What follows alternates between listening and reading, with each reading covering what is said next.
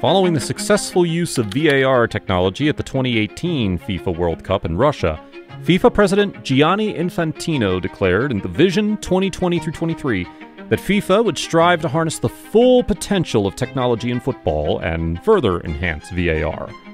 In the ensuing 3 years, FIFA has indeed continued to be at the cutting edge of technology in the game. And based on that advice, Anthony Taylor is reversing his decision. The Video Assistant Referee, or VAR, is a current or former referee appointed to assist the VAR in the video operation room. The responsibilities of the VAR include watching the live action on the field while the VAR is undertaking a check or a review to keep a record of reviewable incidents and to communicate the outcome of a review to broadcasters. And now, FIFA has announced that semi-automated offside technology, or SOAT, will be used at the FIFA World Cup 2022 in Qatar, offering a support tool for the video match officials and the on-field officials to help them make faster, more accurate, and more reproducible offside decisions on the biggest stage of all. So, how will it work? Is it actually good, or will fans still be left feeling frustrated? Long delays, perceived inaccuracies, and a lack of confidence in the system among fans, players, and coaches. And that's just for starters. Skepticism also comes from the poor visualization of decisions, with lines placed on the pitch which cannot replace a person's own perspective of an offside decision on a camera angle. A player may look onside, but the technology says they're offside. By working with Adidas and various partners, and especially with the Working Group for Innovation Excellence and Technology Providers, FIFA has spent the last few years further improving the VAR system, including the use of semi-automated offside technology. Right now, the VAR can only use the broadcast TV cameras to make an offside decision. The new technology uses 12 dedicated tracking cameras mounted underneath the roof of the stadium to track the ball and up to 29 data points of each individual player, 50 times per second, calculating their exact position on the pitch. The 29 collected data points include all limbs and extremities that are relevant for making offside calls.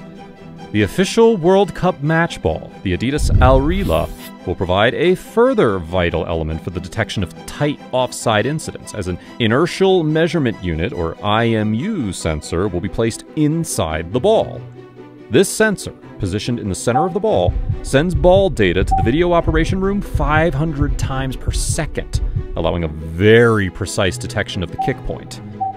By combining the limb and ball tracking data and applying artificial intelligence, the new technology provides an automated offside alert to the video match officials inside the video operation room whenever the ball is received by an attacker who was in an offside position at the moment the ball was played by a teammate.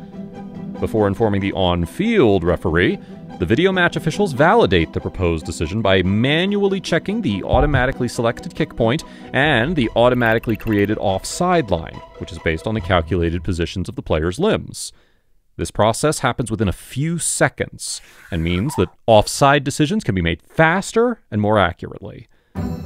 After the decision has been confirmed by the video match officials and the referee on the pitch, the exact same positional data points that were used to make the decision are then generated into a 3D animation that perfectly details the position of the player's limbs at the moment the ball was played.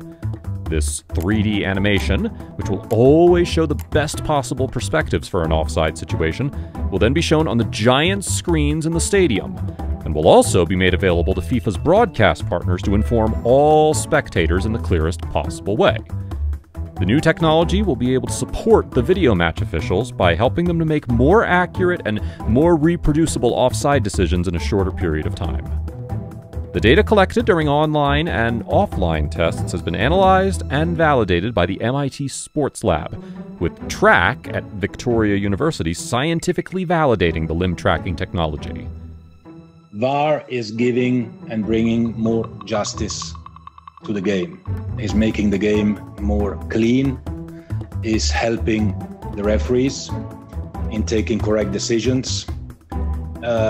If maybe it takes away the joy of some, it gives the joy to others when a decision is changed.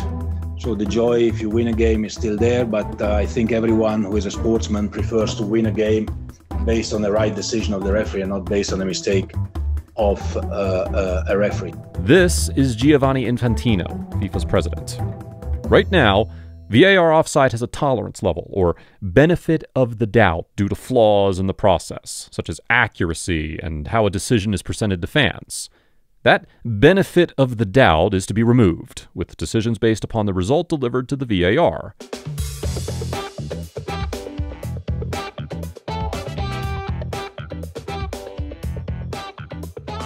This is Pierluigi Collina.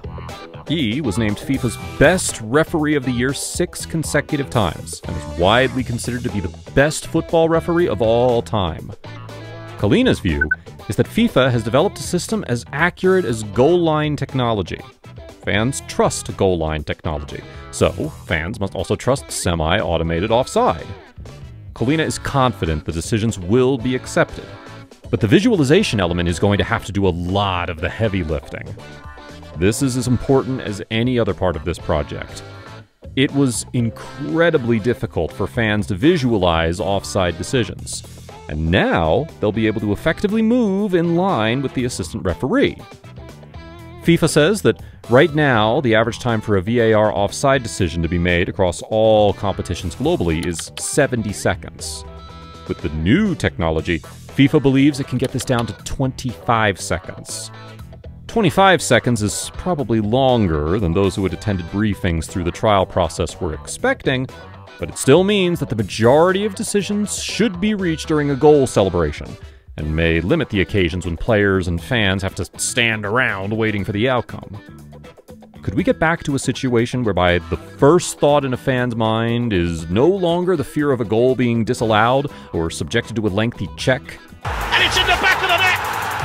And Ajax of Amsterdam take the lead against the holders! Courtois hero 1 minute! And from that angle, it's... well...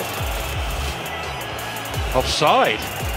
With the new technology, that's part of the plan.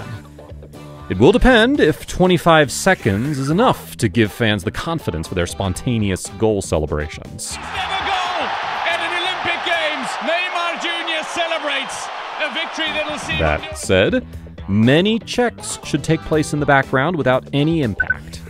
We can only really judge the psychological impact on supporters once we've seen it in action in the World Cup.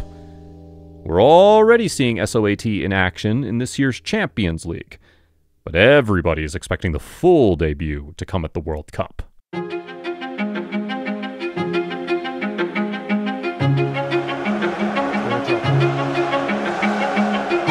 Because